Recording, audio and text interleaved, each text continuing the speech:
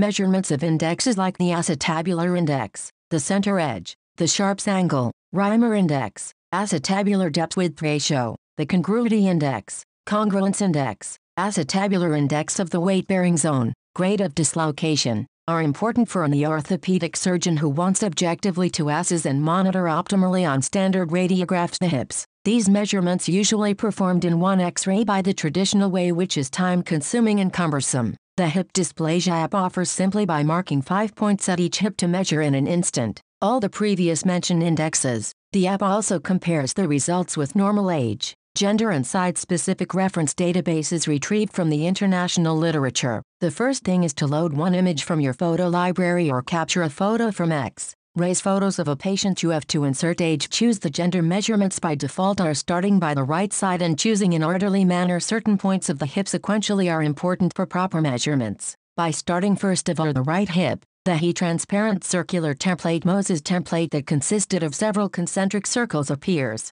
First you aim to locate the center of the femoral head by moving the template over the femoral head, trying to fit to a best fit circle to the contour of femoral head circumference. Once you find the best fitted circle superimposed over the femoral head, then you click the button point and the center of the femoral head is marked and the first point of measurement is marked, P1. Next a dynamic red circle appears with the P1 center point marked over the screen. The radius of the circle is changed dynamically, and by moving the attached finger, you try again to find the best fit circle to the contour of the femoral head circumference. Once you found the best fit, you press the point button and the whole femoral head is marked by the blue circle, P2. Next you aim at lateral acetabular border and by pressing the point option you mark the P3 point. Next by the same manner you aim at the juncture of the triradiate cartilage of the acetabulum and you mark the P4 point. In case the patient is over 7 years of age, the triradiate acetabular cartilage is ossified and you have to choose the most medial edge of the weight-bearing surface of the acetabulum. The weight-bearing portion of the acetabulum is recognized by its sclerotic, arched appearance, resembling an eyebrow,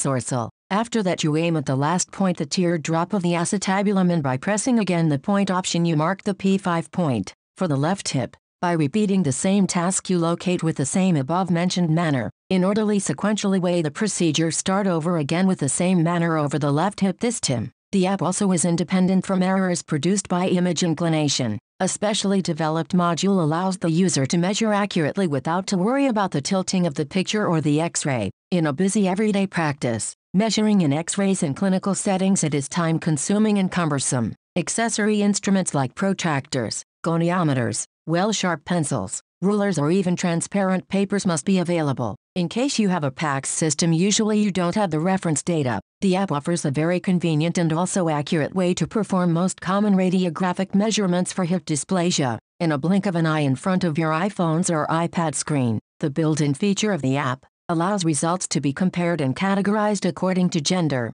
age and site-specific normal reference databases and may help decide what could be considered normal or pathologic. The app is not a simple goniometer, is an enhanced product which helps to monitor objectively the course of the treatment and evaluate optimally the remodeling of the hip. This app is particularly useful especially in clinical settings where you need a quick results without losing time. Assessing optimally hip dysplasia is now a game. In one picture you have at once 8 indexes measured at each hip, and also these results are compared and categorized according to gender, age and site-specific normal reference database. Protractors, well-sharp pencils, are obsolete for measuring patients' X-rays. Through the protectors and rulers in the textbook away, forget cumbersome measurements. By few clicking in your screen you have results with suggestive diagnosis in your iPhone or iPad.